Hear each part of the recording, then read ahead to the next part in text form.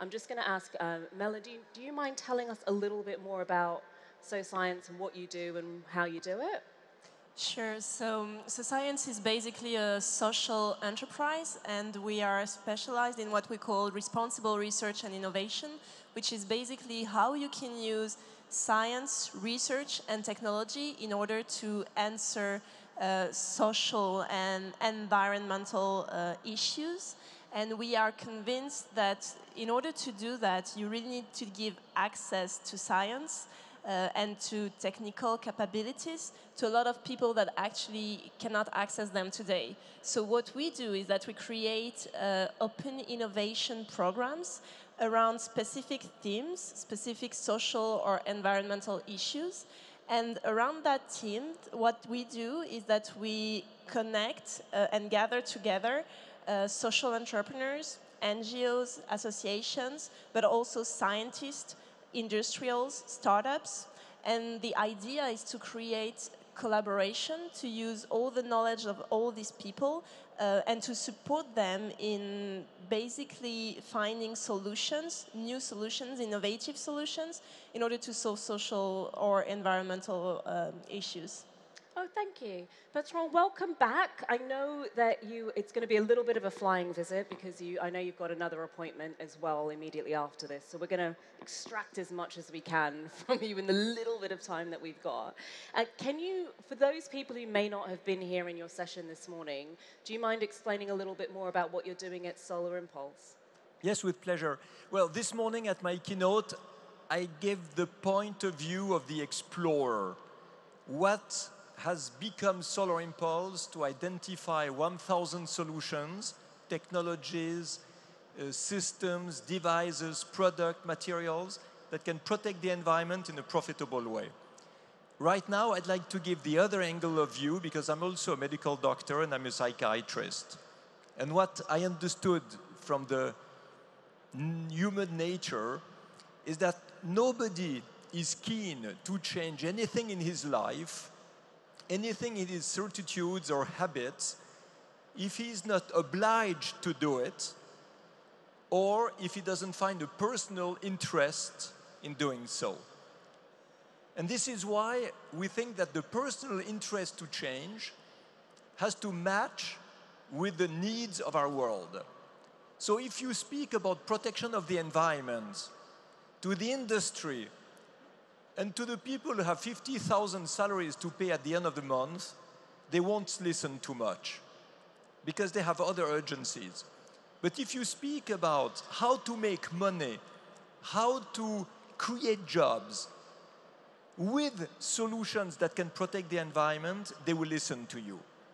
And I think this is what is happening today. This is what makes companies move. And you have pioneers like Nestlé, like Perrier, and others who have understood that the business of the future is linked to the protection of the environment. But you have companies who are not leaders, who are not pioneers. You have people who are too selfish to care about the environment and about the future of humankind. And these people tend to resist. Of course, they are not in this room. They don't care about what we do. And these people have to be obliged by regulations to change. And in order to make regulations more adapted to the technologies and the solutions of today, we are also at the Solar Impulse Foundation working a lot with governments, with regulators, with public authorities, parliamentarians, to show them how to adapt the regulation to the modern technologies. So basically, you here with new clean technologies, you are at the center of what the world needs to make profit in the industry and to motivate the governments to adopt much more ambitious environmental targets and energy policies. Fabulous. And you've alluded to something in there in terms of, I mean, you alluded to it through the government, but this idea of sort of collaborating, it's not a single organization can just kind of go, da-da-da-da, off we go, and we're going to make that transformation. What do you think the role of collaboration is in being able to bring new packages out into the world? Don't all rush at once. What I tried to explain earlier is that there's a lot of people and organizations and startups who are working very often a little bit in isolation. So what we believe is that grouping these people together and making sure that they are sharing ideas, maybe that's the missing link. So we are not pretending with this program that we'll solve all the issues of the world, not at all, but it's a lot about the mindset. And discussing with the winners today, what they were mentioning is that during that meetup day, even if they didn't have a lot of time, they had a lot of things to tell to each other, and there was a lot of ideas, and there were a lot of collaborations that were born in only one day of meeting. So can you imagine how much we could do if we continue like that and if more people are doing that? So that's really the spirit of what we are trying to do here. And Mélanie, in terms of SoScience's integration with the program, how does that work for you? What's your role? What are you guys bringing? Is it the scientists? So basically what we are trying to do is to foster this kind of collaboration that would not happen. The kind of issues that we are dealing with, for example, here, packaging, but it's the same with food waste, it's the same with energy. With a lot of issues, it is so complex and it's also so huge that it's impossible for one player alone to solve the issue. You need, of course, states to be involved. You need companies to do what they have to do. You need citizens to act, you need startups, you really need everyone in this. But it's very hard for different groups of people to actually collaborate. So what we do is that we launch what we call open innovation programs, and it's basically we ask a question to anyone in the world. It's very international, and as you saw, we have some winners that are not coming from France or not coming from Europe. And so we ask this question, and then we see who wants to answer in the whole world. We select 30 to 50 participants, and as Philippe was saying, they meet during a one-day meetup where they create collaboration. And it's a very productive day. But then, of course, following that day, you have to support the collaboration that emerged. And that's basically what's starting right now with this program. And SoScience will of course, help the winners in getting even more support in order to develop their ideas. And it's, of course, scientific support, but it's also financing, it's also mentorship, etc. Bertrand, you are not new to this game at all. And so in terms of collaboration, you've recently launched your label that we spoke about earlier on today. Can you speak a little bit more about the role of government and other organizations? How important is it that organizations who are behind change are coming together? Well, of course, it's important that they come together, but it depends for what they come together. Because in the last 100 years, a lot of people came together and destroyed the environment and destroyed the planet. So the collaboration is just the reflect of the way people should think in a good way, otherwise it's useless. So what I would like to emphasize, which is very, very positive, is that 5 years ago, it would have been impossible to have a big company like Perrier on stage here telling spontaneously, we want to change, and we are calling for solutions to help us to change. This was impossible to obtain. Here, you would have had only green activists who would have said, the big companies are all bad, they're destroying the planet, and we have to fight against them. So you imagine the path that we have done. Today, it's not anymore about wishful thinking. It's about politicians, sometimes, big companies, sometimes, who are really involved, who are completely committed to change what does not go well in order to bring another type of product to the market, another type of economy, to involve the consumer. Because this is really important. When we speak of collaboration, it's not only big company and solutions. it's also how to involve the consumer to support the change. Otherwise, it will never work. So we have now the possibility to do more with the big companies. The big companies are having a leadership, but not all of them are doing well. But if Nestlé and Perrier can do something well, it means that all the companies who are in the same field could do it also. And this is a reason to collaborate with regulators and governments to push the one who resists to adopt the good behavior of the pioneers. So what you do at Perrier is remarkable. What is done by other leaders in the business is remarkable when you see that banks are now stopping to invest in polluting companies in order to divert their investment into clean technologies and renewables. It shows that it's possible. Now the next step is to generalize this good practice to everyone. And I think something extremely important in what you just said is what's the end game. And what Perrier dared to do with this program is to start with the intention that basically was how can we have a positive impact with this program. And as you said, it's something that honestly 5 years ago was impossible. So it's really a good thing and a good start. And I think that what's important as well is to encourage young startups. I mean, most of the projects we have chosen for are projects that are largely in their infancy. And so maybe the three of them will work and will be able to have things hitting the market, some maybe quicker than others. But I think it's important to also promote this beyond everything that we do on top of that in order to make sure that we are creating new possibilities. Philippe, what do you think other big brands could learn from this program? The first thing they could learn is to meet Mélanie and the team.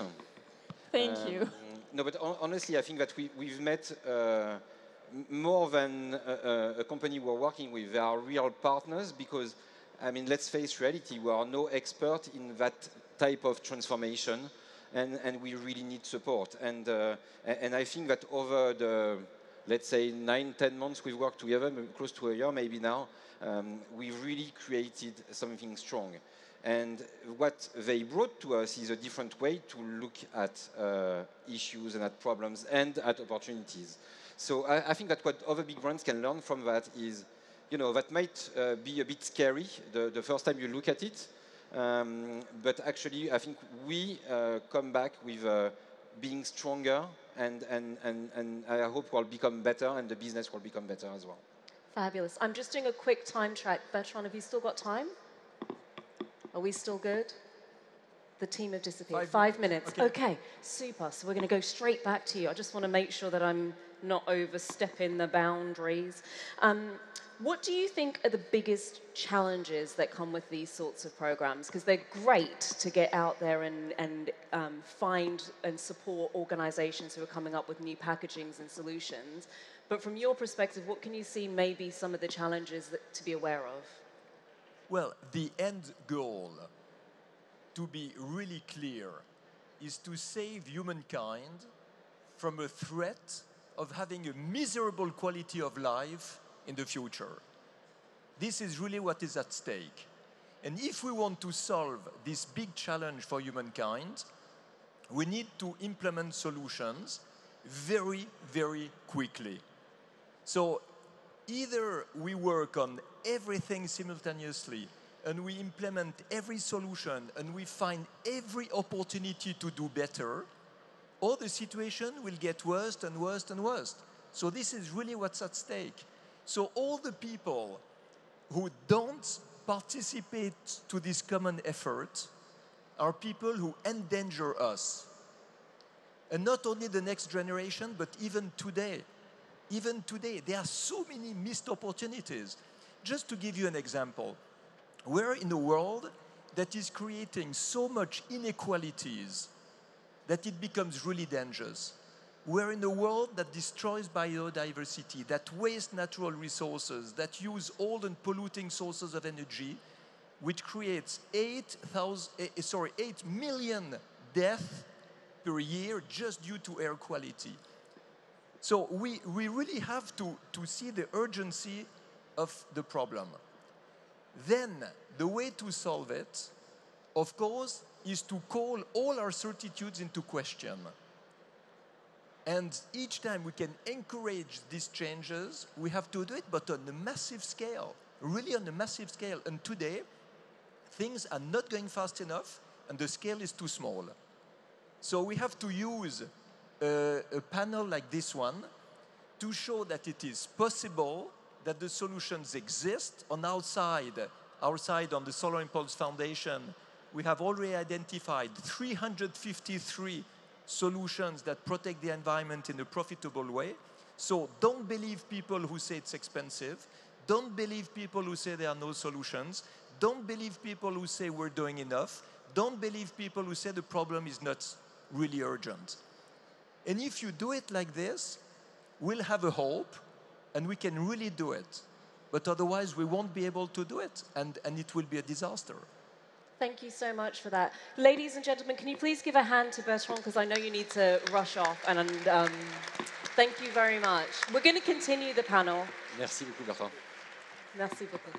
Au revoir. So I want to pick up on something that Bertrand said right there, because the program you've created effectively allows an acceleration in how quickly you're able to bring materials through new materials and new ideas to life. Just in case somebody was in here thinking, oh, this sounds really interesting, how does one get involved?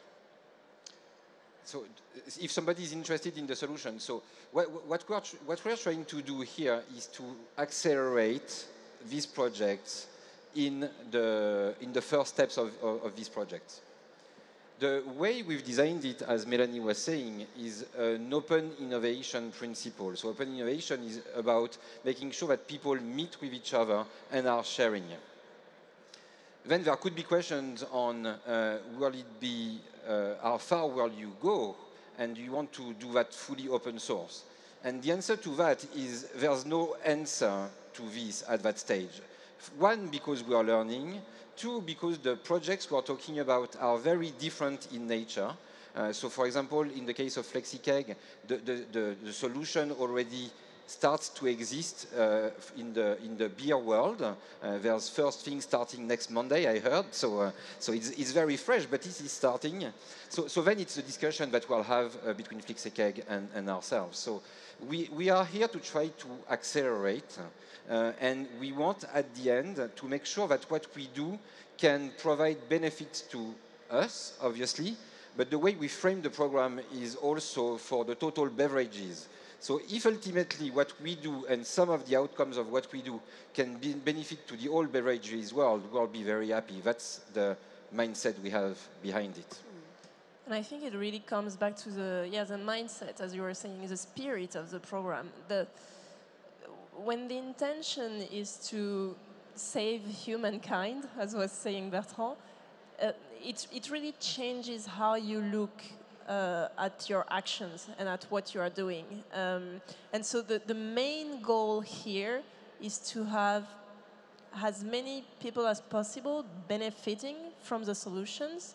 And the way to do that, I mean, it's only practicalities, and it's something that we will have to design and to discuss and to do in our best way possible.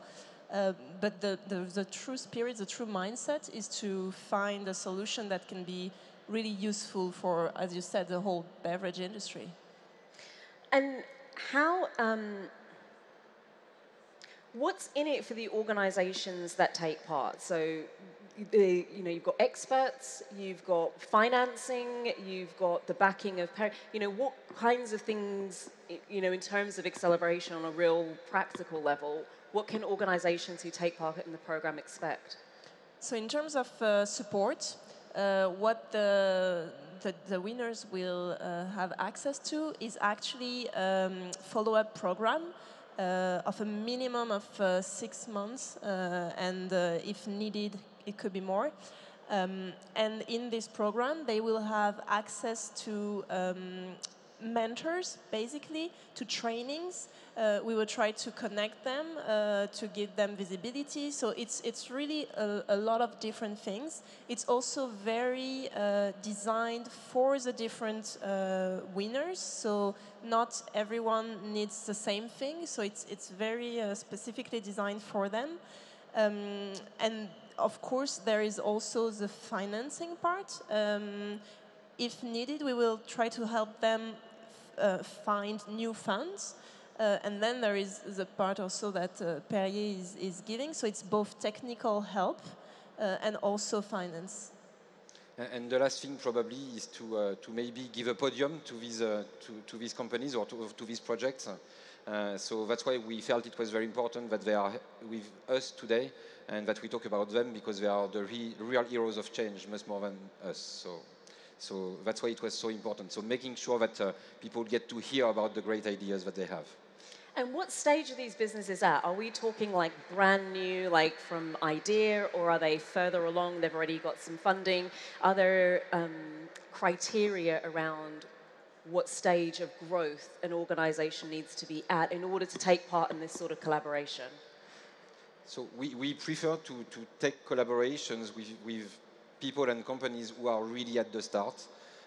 We need that help in order to get things right and to make sure that we can help them technically as well, because there's a whole load of technical experts that they can tap into, so that the project can become viable and then scalable. So this idea of trying to to make the first steps together and then continue to work together, and why not let them go to other areas is really the way we want to look at it, because we feel that it's the best moment and how we can help them most.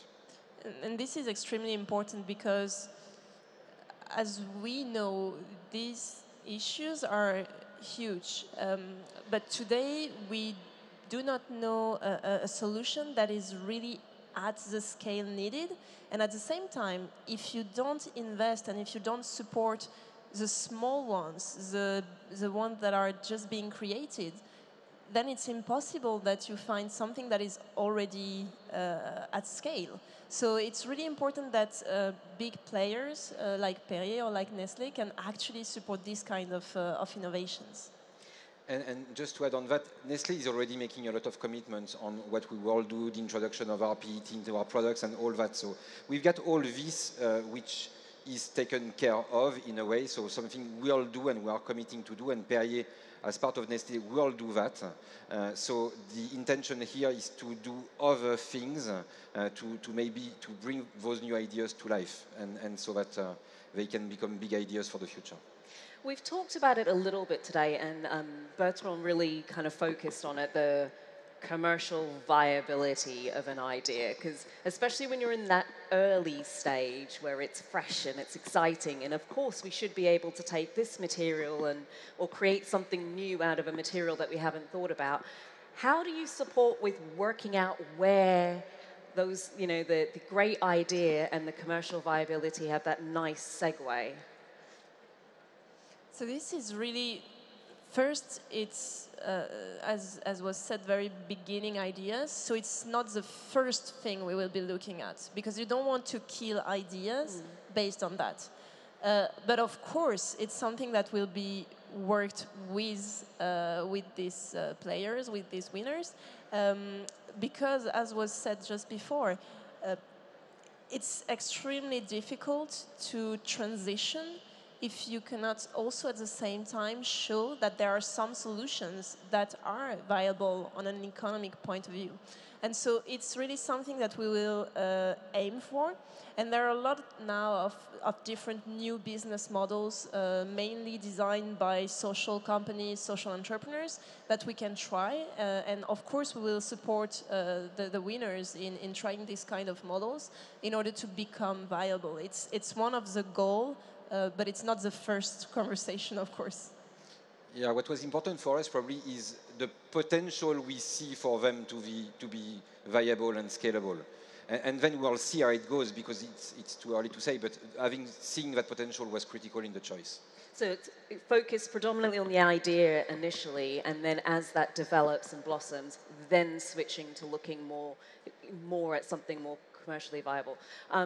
Mélanie, you said something really interesting there about different types of business models that you've seen that have worked before. Can you share a little bit more?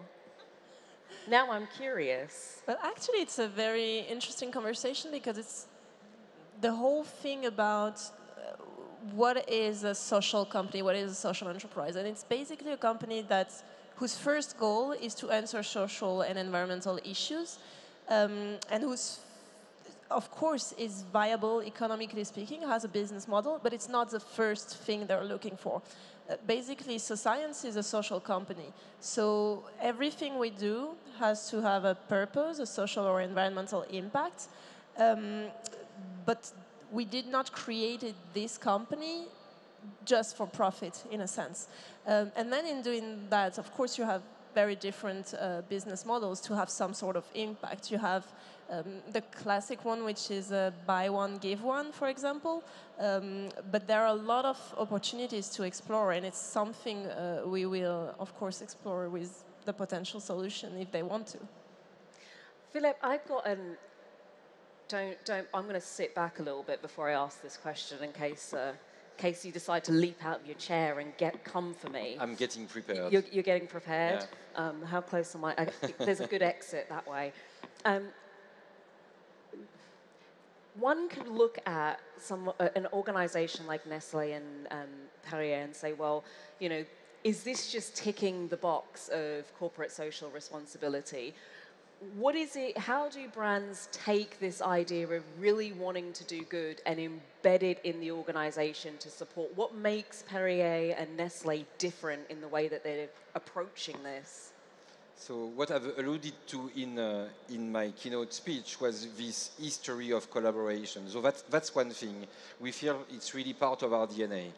But on this specific topic, what is really crucial is we realized that on a brand like Perrier, that is the #1 sparkling water in the world, and the needs of our consumers and what consumers were expecting beyond what we want to do is really to make sure that we develop business in a sustainable manner.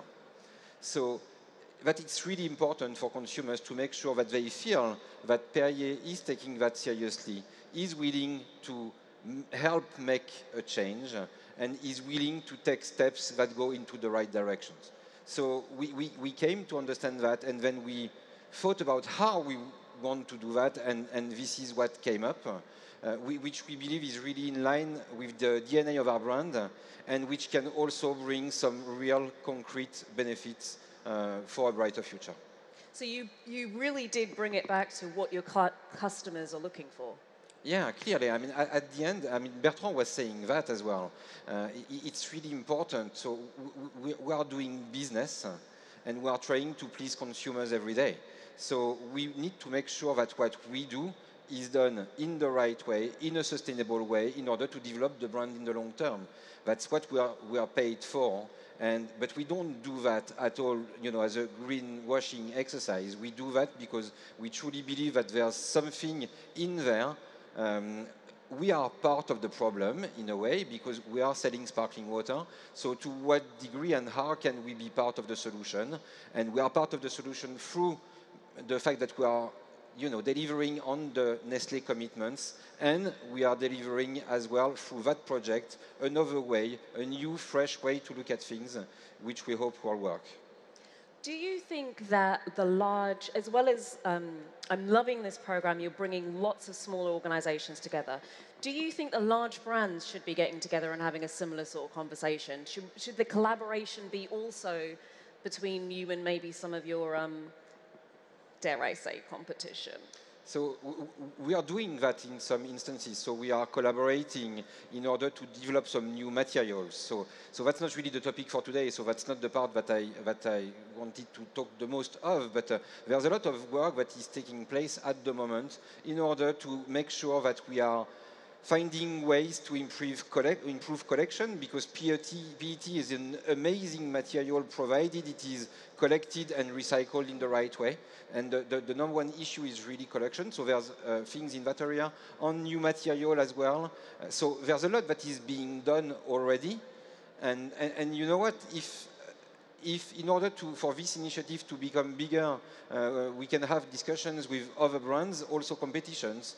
I mean, why not? Let's have a discussion about that, because the more we are, the bigger we are likely to be, and the more chances some of the solutions are likely to go a long way.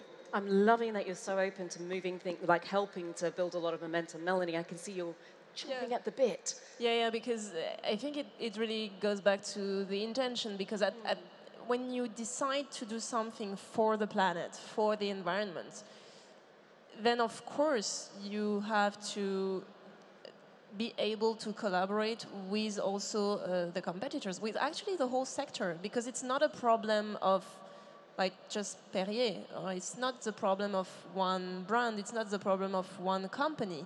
It's actually something everyone has to work on and has to collaborate on in order to move forward. So I think it really goes back to that. When you decide to do something this huge, this important, and for these good reasons, then it becomes more natural to go also to people you would not have to, maybe. What is the big ambition for the program over the next 5 years? So we want to have some concrete things happening in the market by 2025. So that's the objective we set to ourselves. Ideally, we would like to have things happening already in 2021, probably the time for everything to take place. So if we could have a first proof in the market in 2021, that would be already a great achievement.